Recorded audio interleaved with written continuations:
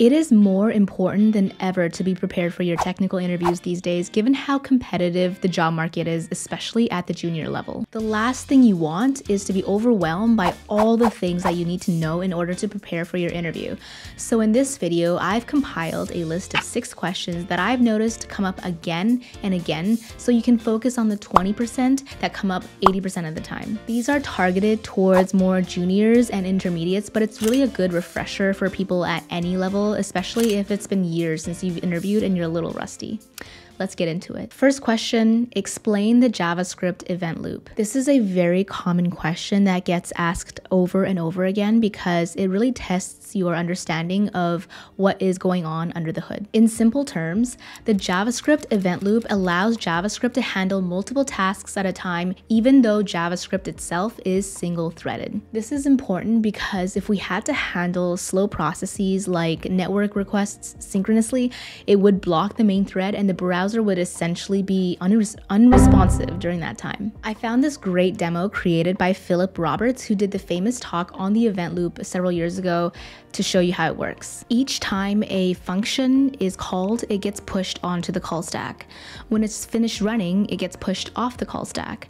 For asynchronous functions that take a bit of a longer time, like network requests and set timeout, JavaScript is going to offload that into the web APIs, which lives in the browser. When those tasks are done, they're placed in what is known as the callback queue. The event loop is constantly checking to see if the call stack is empty. When the call stack is empty, it then pushes the first task from the callback queue onto the call stack. And this is also why when you call set timeout with 0 milliseconds as the second argument, it's going to wait until all the other functions have run and the call stack is empty before it runs the callback function inside of set timeout. What is a closure, and can you provide an example? In very simple terms, a JavaScript closure is when a function remembers the environment in which it was created, even after that environment has finished executing. Imagine if, as a kid, you used to go to this ice cream store, and then that ice cream store had to shut down, but you can still remember all the flavors that they served. The other kids, though, they won't remember those flavors because they never went when it was open, and now the place is shut down. That might actually be the craziest analogy of a JavaScript closure, so let's take a look at an example. If you take a look at this code snippet, the count variable is only available inside createCounter because it is defined within createCounter's local scope. Because we've defined and returned an inner function though, we've created a closure. This inner function that's been returned can still access the count variable even after createCounter has finished running. This is useful because we can keep the count variable private, can limit and control the access to the count variable by only allowing the inner function to modify it. You can't just directly change the count variable from outside of the inner function. In JavaScript, this is a way in which we can encapsulate data. Next, what is hoisting? Hoisting in the world of JavaScript refers to how the JavaScript engine hoists or moves the variable declarations to the top of their scope. I put hoists and moves in quotes because the code doesn't physically move, but we can think of it that way to understand it better. In reality, the JavaScript engine sets up memory space so that we can use the variables before they're actually written. This is a basic TLDR of how JavaScript hoists variables and functions. Using a variable initialized with the var keyword before it's written will result in undefined.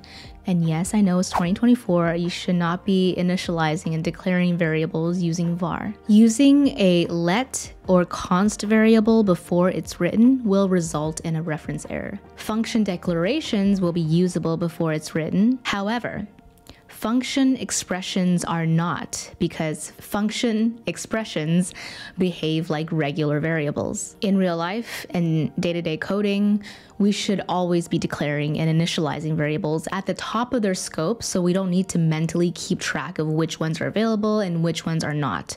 So to be completely transparent, I don't feel like this concept is super useful for day-to-day on the job, but You're going to be asked this in an interview, so it's good to be aware. By the way, if you're looking to seriously improve your coding skills, I highly recommend checking out Scrimba. Unlike other courses or tutorials on the internet where you're just passively watching videos, Scrimba does it differently.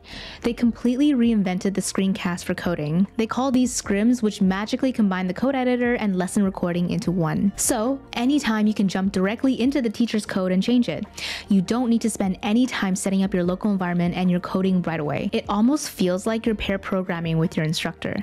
This is critical because I'm someone who learns by doing. They regularly prompt you to solve challenges inside the lessons and work on building real-world projects so you can actually test and expand on what you've learned. They've got a wide range of courses from advanced JavaScript to artificial intelligence and an entire front-end developer career path co-created with Mozilla MDN. It includes a whole section on acing the interview and is designed to take you from zero to fully hireable. I have personally used Scrimba a few years ago when I started a new job and I wanted to brush up on my React skills. Don't just listen to me though. They've also got amazing reviews on Reddit. They've also got a ton of free courses, so go check them out if you want to fast track your learning, and thank you Scrimba for sponsoring this video. Question number 4. What is the purpose of anonymous functions? There are times when you need to pass in a function as an argument, but you don't need to reuse that function anywhere else in the code. So writing that function in line could make the code more concise. A very common example is the argument we pass into JavaScript's array methods such as filter or map.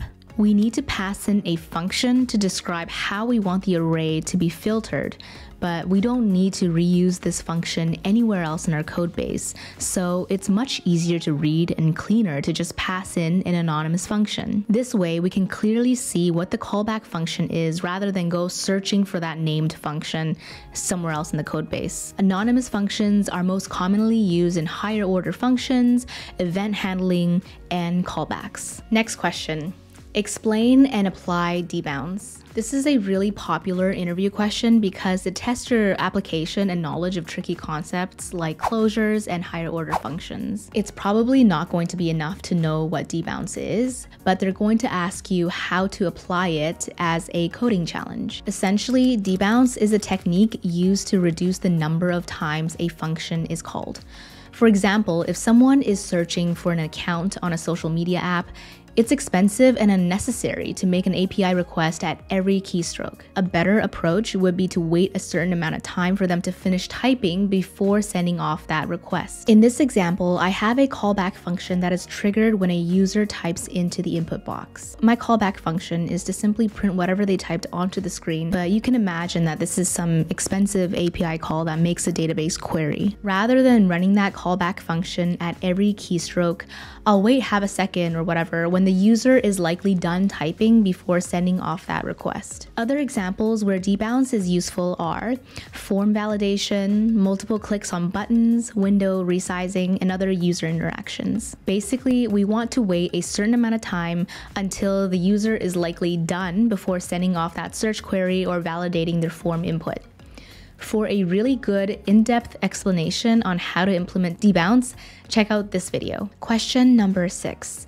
How would you handle errors in an asynchronous function that uses async await? Chances are you will be asked a few questions on handling asynchronous operations during your front-end interview, so be sure to be very familiar with async await, promises, making API calls, etc. You might be asked to write a request to an external API or refactor a function that is currently using promises into using async await. In our case, handling errors gracefully simply means wrapping your asynchronous code into a try-catch. For example, if I'm making a call using fetch, I would wrap that part into a try-catch, as shown in this code example. Any errors that happen while making that call will fall into the catch block where I can handle that error any way I want. That's it for today, but if you've enjoyed this video, I have a playlist featuring other JavaScript interview questions and answer in a similar format, which I'll link at the end of this video. So be sure to check that out and I'll see you over there. Bye-bye.